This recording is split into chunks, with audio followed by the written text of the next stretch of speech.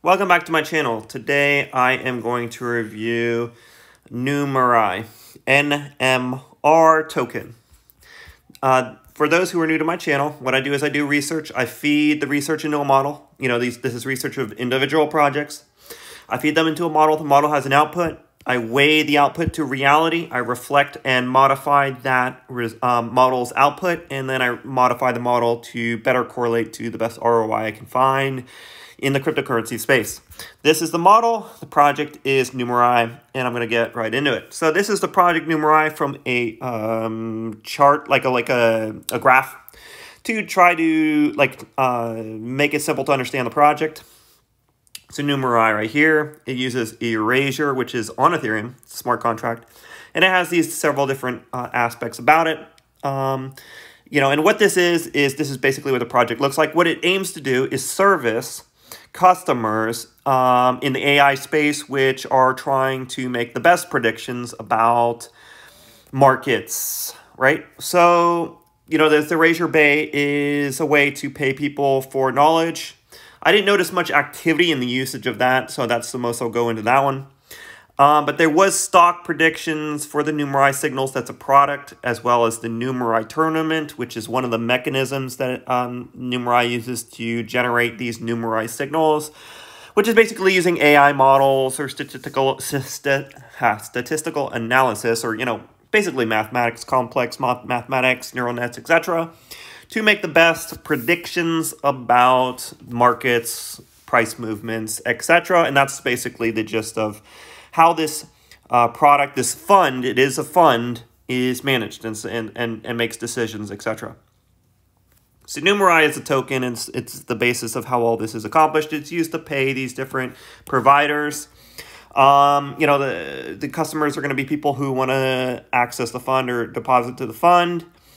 And basically they trade equities on aggregated data science. Now, one thing I want to say is, for those who are my technical analysis friends, if you're a human being and you're just analyzing chart data from looking at charts, I think TA is useless, especially if you're competing against Numerai.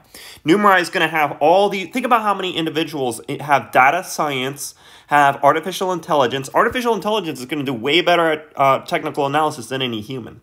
That's why I would say to any human, if you want to take the technical analysis approach, you're not going to have much luck, especially if you're competing against something like this, right? That's why I don't take that approach. I think it would be very difficult, to compete against something that's using advanced tools like this. Try to consider that if that is your approach. But that's the most I'll say there. This is basically a technical analysis company which makes decisions with advanced neural nets, etc., where the different neural nets compete with each other and the winners get paid NMR. Now, the losers of this NMR tournament end up getting their stake burned, and that is a mechanism that may lead to price appreciation of this token. That's where the potential for the NMR token to do well comes from. What you are betting on here is that what you're betting on is that the more models that will be submitted to this is the probability that more NMR will be burned, and that's where you can get some price appreciation, or more people. So if more models come online, this token could do that well, and that's what you're really betting on here. So that's the gist of it. One more time to summarize what Numerai is. It has this smart contract on Ethereum, and it has these tournaments, and these tournaments are where individuals submit their models so that they can get paid, and they get paid if they win, if they do really well, and then they lose money if they do bad. And that's basically the super simple gist of it. So this is the investment process. You get regularized data, the modeling is fed into it. You submit your stakes, stake weighted comparisons, portfolio construction based on those, and you generate portfolio returns. It shows that this is working. Their approach is working because in the last year, Numerai has produced 28%. The other market index of equity, Arium Quant Equity, right? So that this is roughly a 30% divergence, 30% roughly divergence that's quite well for a year. So it shows that their approach is working. So yes, this project is working. All right, so that was the summary. Now we're going to get into Numerai token and whether we think we're running it through my model, it should experience price returns. Remember, nothing here is financial advice. All right, so neutral output for future in demand for token, price FOMO, neutral response from the model. The roadmap was a neutral because there wasn't one for 2022, couldn't find one. But this project was found in 2015, so a lot of its build-out has already been completed. Regarding whether this is a project held by weak hands or not, composition time held, this is a good thing, is 88% are long-term holders, so 88% of the token holders are long-term right now. That's good. As far as in and out of the money, 60% roughly are out of the money, which means 60% are 60% of the holders are negative in the red and 40% are in the green. So, you know, the more in the red it goes, the less likely we can experience further downside because, you know, I mean, that's just one out. Like if people are sitting on heavy profits, that's going to be weaker hands. So I put like the hands should be pretty green on this. And you can see that over time, the long-term holders is growing. That's another good thing. That's a good thing for price action if we expect that to be the case. So we can see it's making this migration over time to long-term holders, which is what we would want to see. All right. So regarding some more neutral things, the inflation rate doesn't look too good because, you know, the distribution of the tokens, money needed to move the market decreases. So these are just neutral price action things right here. All right. So because a token, the tournaments have a token burn mechanism, they have a fees that burn to a token, I put that it might move to a dividend irrelevancy, which means that this thing will have a P to E based on loser ratios in the tournaments. So that could be something that means the token is tied to the usage of the platform. So that's a good thing that we'd like to see. Regarding the market cap, this is a 90 million circulating size market cap, diluted it's 162 million. The price is $14 making this video. Recent price action is good because we're like Numerai is down 66% compared to the average alt, which is 58. So it's not too far out of the average there. And it's not in any kind of hype cycle. It's not experiencing hype. And that's when you want to really buy a project, is when there's no hype. And it's kind of like, you can see my drawing here.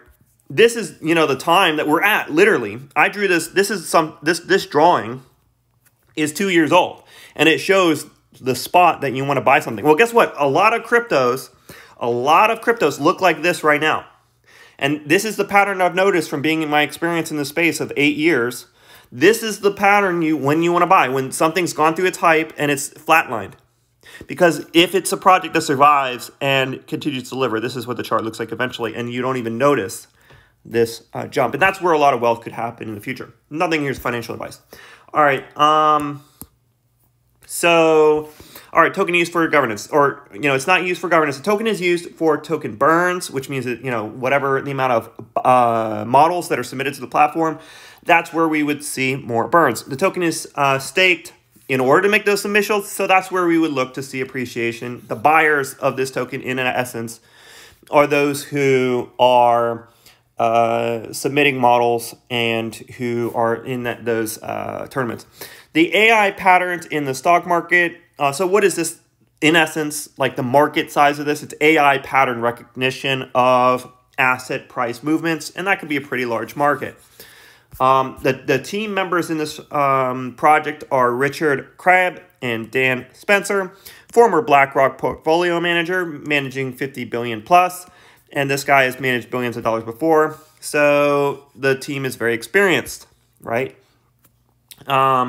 They're wealthy people and they got a record, etc. So I put a pretty high score for the team members on this. They got major backers and they got major experience. So this team is a high level team, an A-list team. They do have strategic backers such as Peter Diamandis, Howard Morgan, and Pantera Capital. So they have some good backers.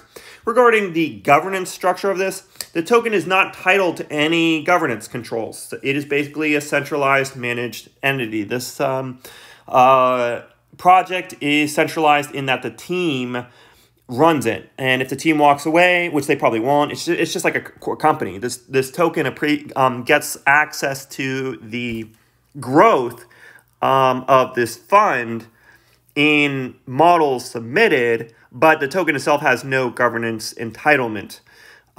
So the project requires the team to keep running it, and so that's basically the design of this. So it's a centralized running of this model, but it consults with the AI models and makes the best decisions with the AI models that are submitted in its tournaments. So all of these other metrics, such as developer metrics and the value of the predictions, etc., and big business models, whether the big business models will want to hold a token. Well, if there's business models that submit artificial intelligence, then yes, you can expect business models to do that. So these are all things that would be lead me to think that the token could do well from those. The things that do not look good, or I don't see this project having a good moat, because what's to stop these artificial intelligence creators from going to whoever pays them the best for their artificial intelligence models? Well, there's a bunch of projects like Numerai who pay people for their artificial intelligence, and so they're going to go where the ROI is the best, or even maybe go to the competitor and to this company. So there's nothing really to tie them in there.